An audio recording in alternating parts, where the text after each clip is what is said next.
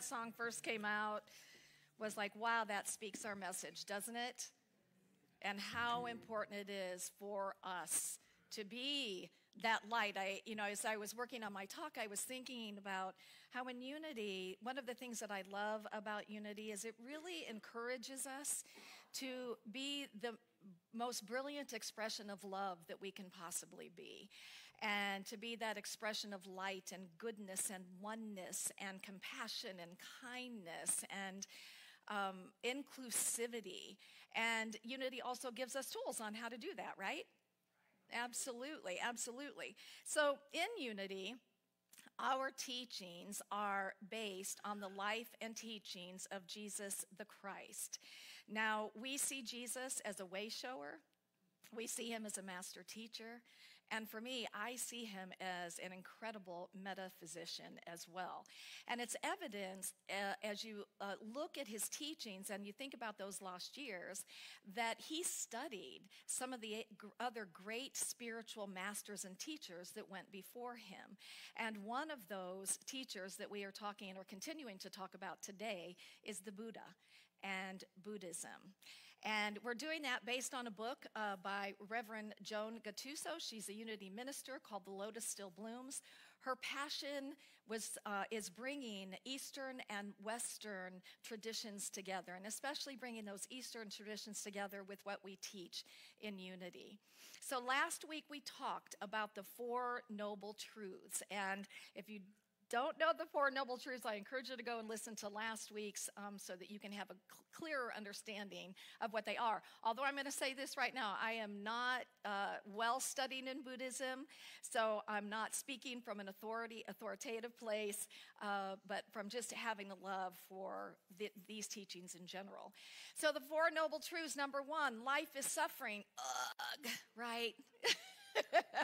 Number two, the cause of suffering is our own grasping and clinging, our attachments to our desires.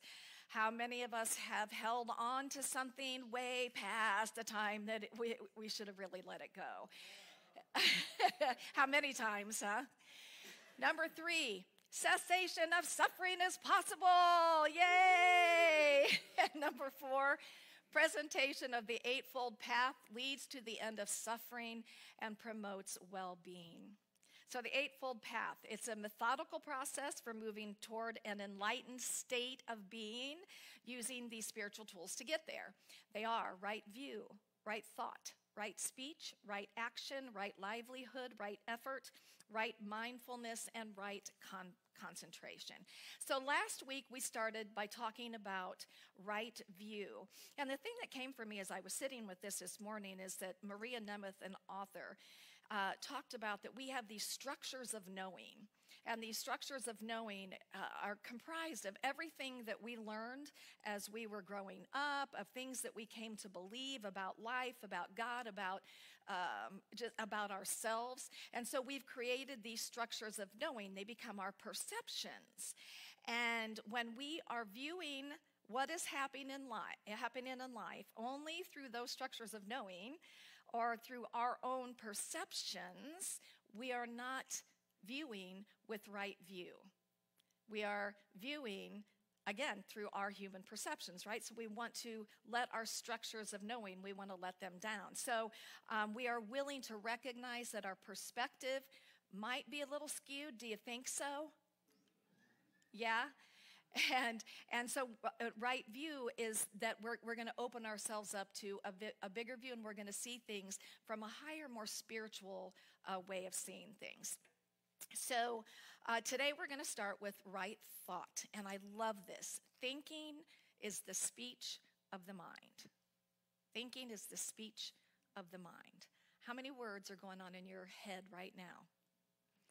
How many words go on in your head on a regular basis?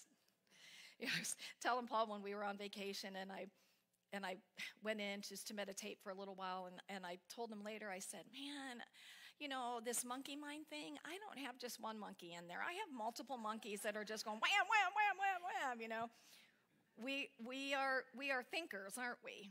There's a lot going on in our heads. But Reverend Gattuso says when our thinking is aligned with right view, then we are thinking clearly in accord with the highest ideals. We are often caught in what the Course in Miracles calls upside down thinking. And the problem is that when we're in upside down thinking, we don't know that we're in upside down thinking because we think we're right. And the example of that she gave is that many people used to believe that the world was flat, but just because they believed it didn't make it so. So how many of us can say, yeah, I've had some upside down thinking in my life where I thought something was a certain way and found out later that I didn't have all the facts? Yeah. So here's a few things that we can do to prevent upside down thinking or wrong thought. Number one, associate with like-minded friends and acquaintances. Of course, that helps. I know that we've said before, in our area, there's not a lot of like-minded places that you can come together and talk about what we talk about. Really, lean into those dreams and those visions. Use words like manifestation and not be, just. So it's important that we're with like-minded people, but not just that. It's important that if we find ourselves, say, in our workplace, in our neighborhood, in our church community, that maybe there are people around us who are gossiping about other people, who have some real negative worldviews, then we may want to think about how we can step away maybe from some of that. Because and when we look at our world today, and when we look at everything that's bombarding us on the news, it's kind of hard to keep this right thinking, isn't it? Because we're being bombarded with all this other stuff. So it's making decisions as to what we're going to allow in our consciousness here. Second thing is faithfully keep a spiritual practice. Now, this to me is a no-brainer. You wake up in the morning and you read the daily word, or you meditate, or you pray, or whatever it is that you do to get your thinking in alignment with the greater reality, with the greater truth. How much better is our day when we do that? Absolutely. And I love the scripture that we had today, think in accord with that which is spiritually true, good, kind, helpful, and loving. And this is actually from the Bible, The Voice. Finally, brothers and sisters, fill your minds with beauty and truth. Meditate on what is honorable, what is right, what is pure, what is lovely, what is good, whatever is virtuous and praiseworthy. Now, even just reading that, doesn't that make you feel good? It's like, oh yeah, that feels so much better than letting my mind go crazy and all this negative stuff.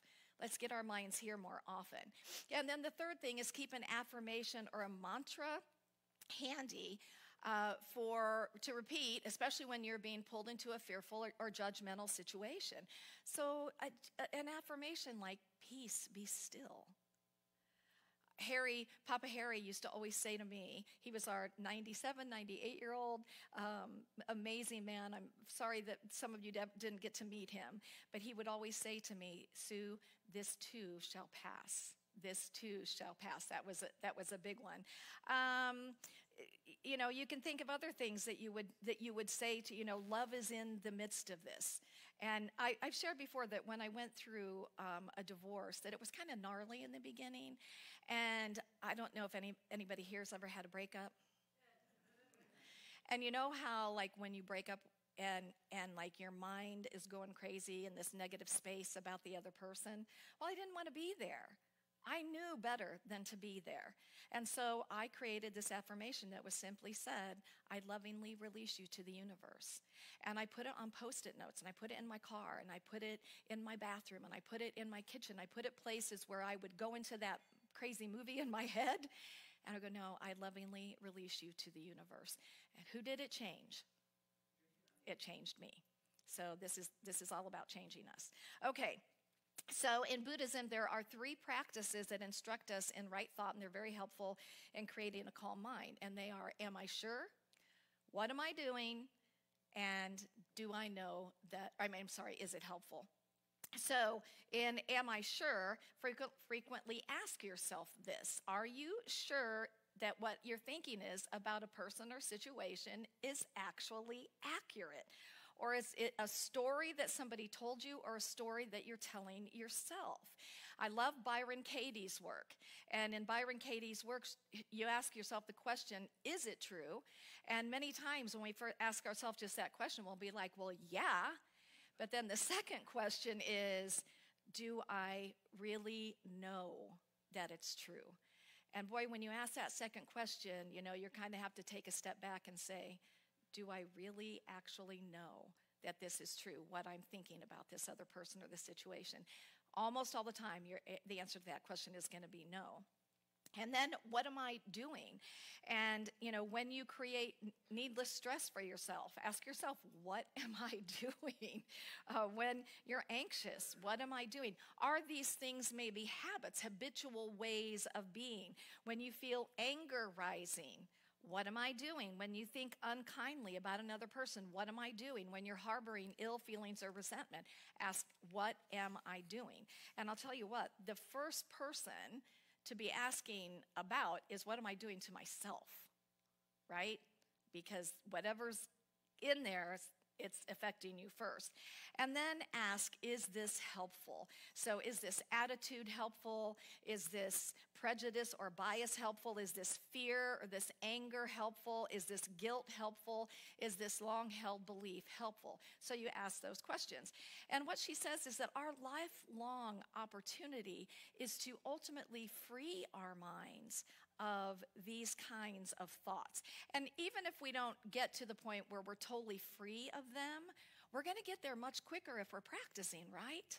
We're going to recognize when I'm in that space in my head we're going to recognize it sooner. And, we can use some of the tools that we've talked about already with a mantra or an affirmation or whatever to shift it. Right thinking is always aligned with the highest spiritual ideal. Right? To me, this is really backing up and knowing that whatever I am witnessing in front of me isn't the whole truth. It's not the whole truth. It's never the whole truth. And I also look at this as when you look at your life experience, and we've talked about this before, and you connect the dots, you can see how everything is lined up. While when we're in wrong thinking, we're forgetting that. And this is the worst thing that could ever happen. Or, this person is the worst person, that could ever be. And we're forgetting all along the way how all these things have brought us to where we are today. So, this is in perfect alignment with what we teach in Unity. The quality of our thoughts determine the quality of our experience. Yes? Yes. The quality of our thoughts determine the quality of our experience. So the third one is right speech. This is a big one. The Dhammapada, verse 100, and the Dhammapada is a sayings of the Buddha in verse form, and one of the most widely read and best known Buddhist scriptures, says, better than a speech of 1,000 vain words is one thoughtful word which brings peace to the mind. And not just to our mind, but to other people's minds. What Reverend Gattuso says is that when we practice right speech, we are constantly mindful of the vibration and the impact upon ourselves and others of the words that we are speaking. Because what we know is that words have a vibration, right? Words create an energy. And so we want to be mindful of the words that we are speaking about, again, ourselves and about others. When we speak angry words, when we speak harsh words, when we speak words that are putting other people down, a vibration is emanating from us. And again, guess who's getting it first? We are.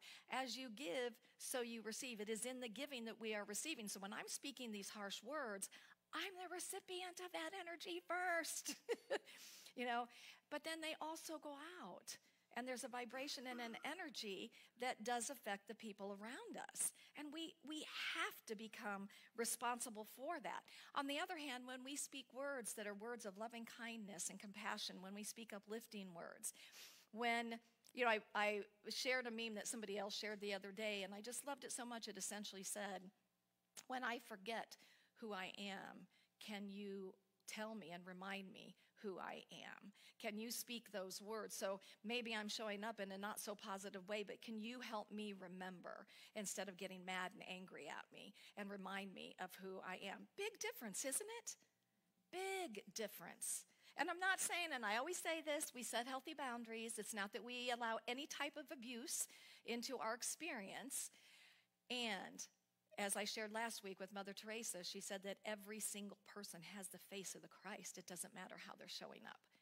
And are we willing to look and really be open to seeing that? I love these scriptures because they remind us, Proverbs 18:21, death and life are in the power of the tongue. 12:18, there is one whose rash words are like sword thrusts, but the tongue of the wise brings healing. And Ephesians, let no corrupting talk come out of your mouths, but only such as is good for building up, as fits the occasion, that it may give grace to those who hear. And in right speech, we are aware of the words that can heal and do no harm. You know, do no harm is one of the basic tenets of Buddhism. So do no harm. And when we are in our right mind, why would we ever allow ourselves to say words that would harm or hurt another person? To bring them down instead of lifting them up.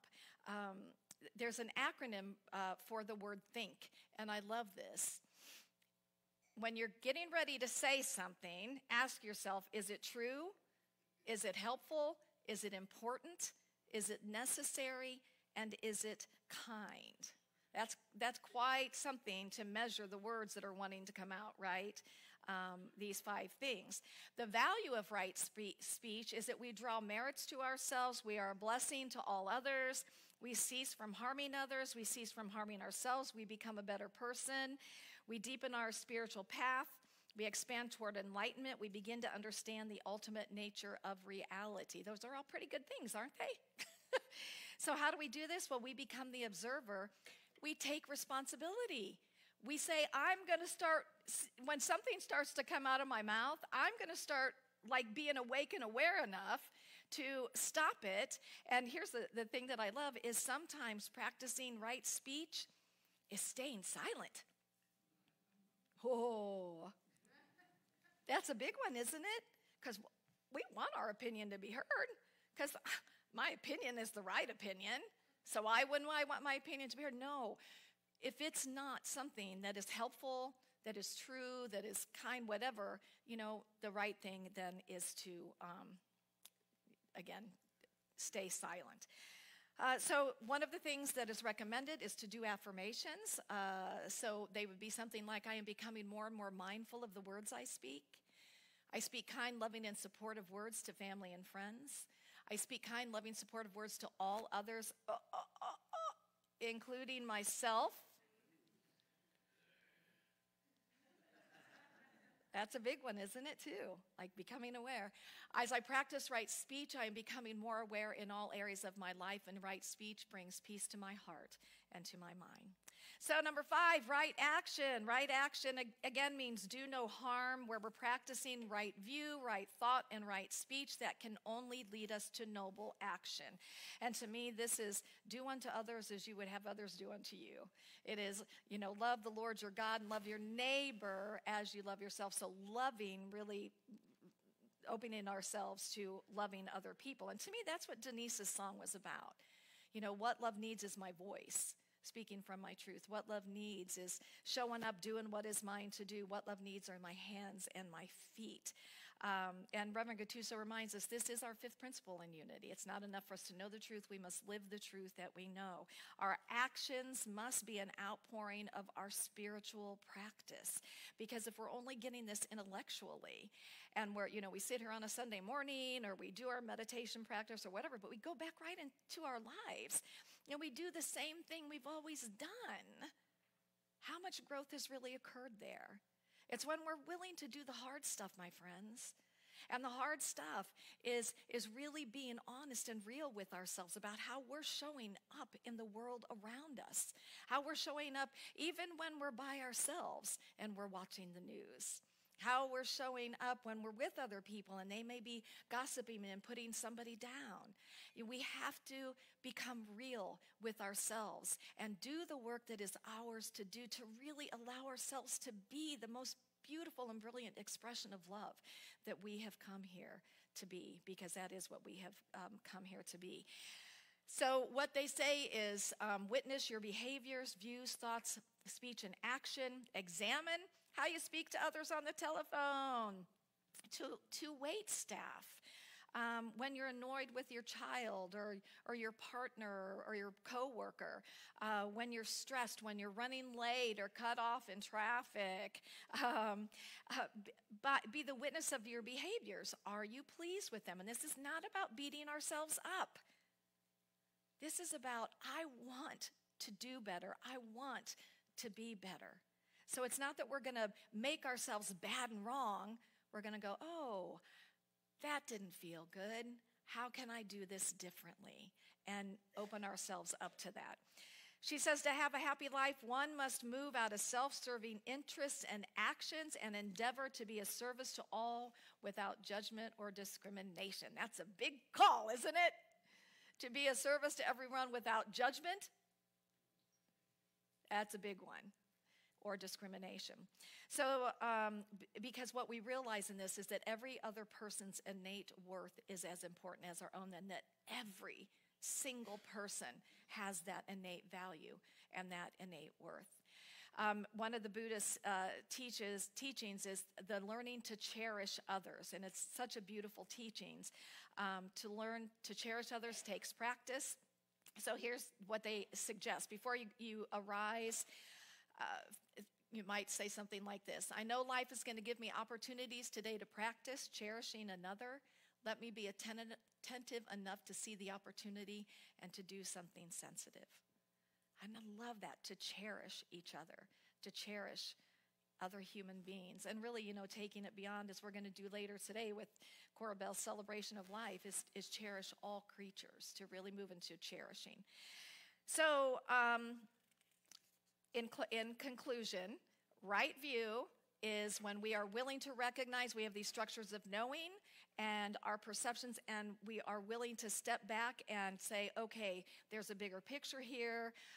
I'm going to trust what's happening, or, okay, this person that's showing up in my life has been a really negative thing, but I am willing to remember and to see and to claim that they are a perfect, beautiful child of God or whatever. So right view.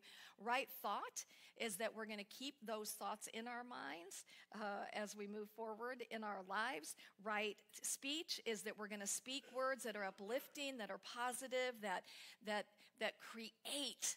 We want words that expand ourselves and expands others. And right action is that we do no harm, that we really move into cherishing each other. So I want to close with an Irish blessing, because we can't let the day go without an Irish blessing. And it is, may God give you, for every storm, a rainbow, for every tear, a smile, for every care, a promise, and a blessing in each trial. For every problem life sends, a faithful friend to share. For every sign, a sweet song, and an answer for each prayer. May the road rise to meet you. May the wind be always at your back. May the sunshine always warm your face. The rain fall soft upon your fields. And until we meet again, may God hold you in the palm of his hand. And so it is. Namaste. Namaste. Thank you.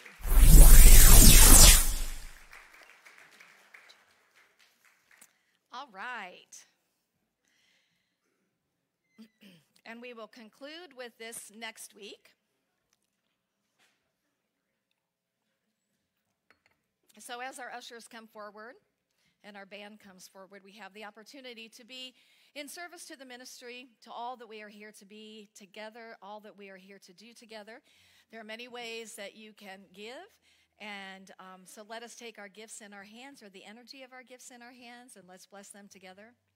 Divine love through me blesses and multiplies all that I have, all that I give, and all that I receive. And thank you, God. Good morning. Good morning to all of you who are sitting here with us today and all of you who are joining us at home through live streaming. If anyone is present or viewing for the first time, we welcome you and we hope that you will join us again. After the service, our ambassador Stella, who's there with the beautiful green shirt and gold stole, will have an information packet and a mug, and she can answer any general questions you have about Unity of Springfield. Please check in on Facebook, telling your friends and family that you're here at Unity of Springfield, and then if you could silence or turn off your phone. Today's flowers are provided by Kat Bell in memory of her beloved Cora Bell. Aren't they beautiful? Kat would also like to invite everyone to Cora's celebration of life today at the church at 2 p.m. Please join me in the mission statement. Together, our mission is to encourage and inspire spiritual and personal growth by empowering each other to be authentically all that we came here to be. And let us speak together the affirmation for today's daily word. My thoughts are clear, calm, and unclouded. I practice the Christ standard of thinking. I focus my thoughts on the things that are true and positive, the things that make me aware of life's blessings. I practice the Christ standard of thinking and I discover a new pathway of thought. I give credence only to the things that are honorable, just, pure, loving, and gracious, knowing that these are the qualities of life that endure and bless. With my mind attuned to the truth, I find that my thoughts are clear, calm, and unclouded. Clarity gives way to decisive direction. Tension and unrest are replaced by balance and poise. The Christ standard of thinking lifts my thoughts, and I am aglow with the light of truth, renewed and filled with courage. The scripture for today is Philippians 4:8. Let's read it together. Whatever is true, whatever is honorable, whatever is just, whatever is pure, whatever is lovely, whatever is gracious, if there is any excellence, if there is anything worthy of praise, think about these things. And let us repeat the affirmation together. My thoughts are clear, calm, and unclouded. I practice the Christ standard of thinking. As Sue rings the prayer bowl this morning, please hold the following people in your prayerful thoughts. Fern, Richard, Kelly, George's neighbor, Jean Ann, Crystal, Shug, Garrett, Larry, Jim, G, John and Amy, Mark, Steve, Pam, Dee, and anyone else who comes to mind. We also hold Linda and Steve Kittle in our prayers with the passing of Linda's brother. This morning, let us sing Our Thoughts Are Prayers. The words are on the screen.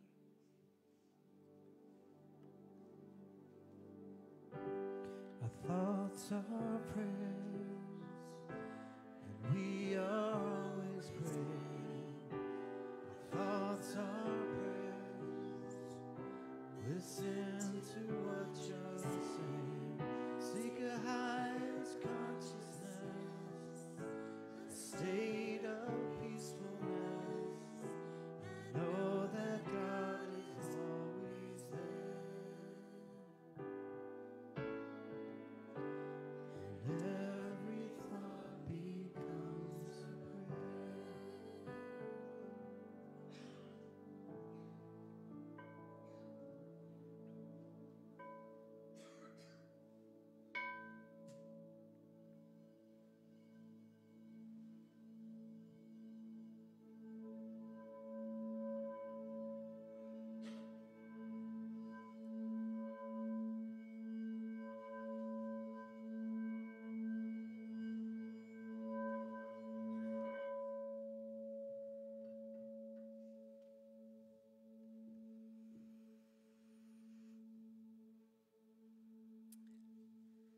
As you listen to the tones of the prayer bowl, which are attuned to the heart chakra, allow your heart to open. Become aware of the Christ's presence within you. Take a deep breath in, hold, and exhale. Let us begin to relax in preparation to move into prayer and meditation. Focus your attention on the crown of your head, relaxing as you follow down to your forehead, your eyes and ears, your lips, tongue, and jaw. To release tension or tightness in your neck and shoulders, physically roll your neck, move your shoulders back and forth. Follow your relaxation as it flows down your arms, past your elbows, through your wrists, into your hands and fingers. See relaxation taking place throughout your body as it moves down your spine, into your lower back. Relax your thighs, your knees, calves, ankles, feet, and toes. Take another deep breath in, hold, and exhale. We pray for the highest and best for all who have been placed on our prayer list. Surround them with healing of mind, body, and spirit. Guidance to provide answers to decisions awaiting. Comfort for the trials and tribulations of life. Strength to endure all experiences.